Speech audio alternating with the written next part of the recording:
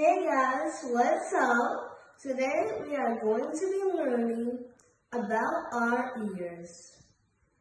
So, there are three main parts of your ear. And that is your outer ear, your middle ear, and your inner ear.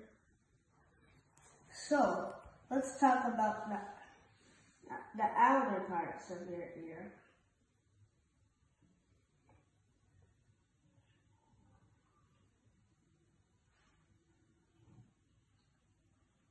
So the outer parts are your pinna and your ear canal. So when the sound waves move into the pinna, it gets stored and then moved into the ear canal. And your pinna is right here and your ear canal is right here. So when the sound waves move through the ear canal, also known as auditory canal, and reaches your tympanic membrane or eardrum. And when it vibrates, it moves three bones called the ossicles.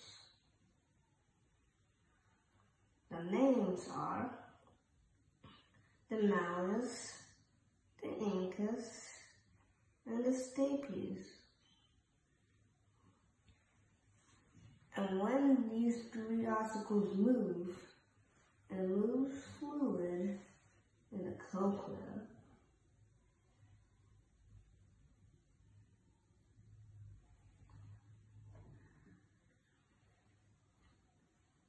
And when the fluid moves, it moves little tiny hairs in the cochlea. And those little tiny hairs move with the fluid. And that makes nerve messages. So all the messages move up to the nerve, all the way to the brain. But guess what? That's not all. The ear doesn't just control hearing, but also controls your balance. So have you heard of semicircular tubes? Semicircular tubes, they're tubes, and they have a fluid in them.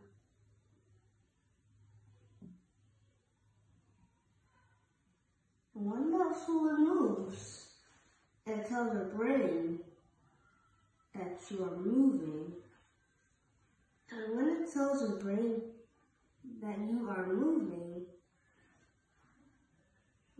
that's how you know that you are moving around. But that's also what's responsible for making you dizzy. So let me explain.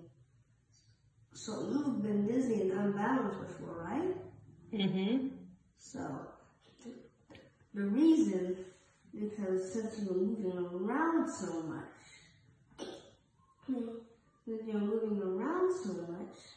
that made the fluid in the semicircular tube still move, making your brain think that you are still moving.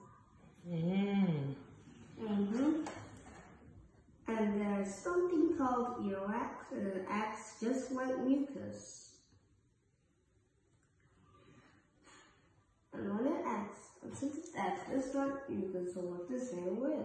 Where the dust particles, so gross and dust particles, get captured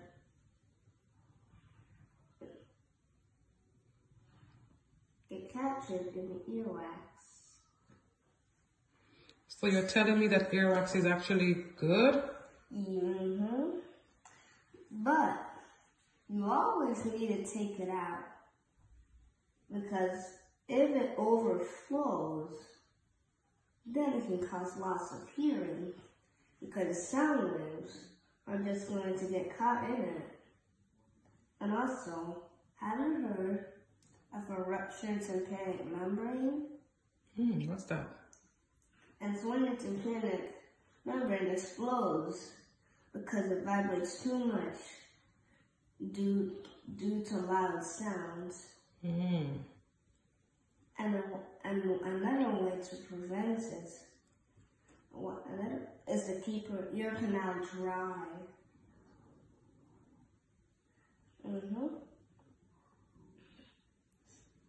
Wow, that's some awesome stuff there.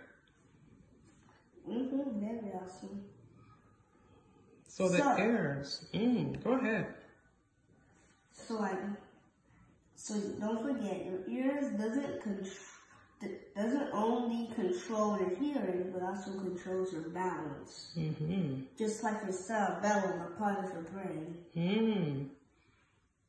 Awesome. Wow, Jaden, that was some good stuff today. Yay. Thank you so much for teaching me about the ears.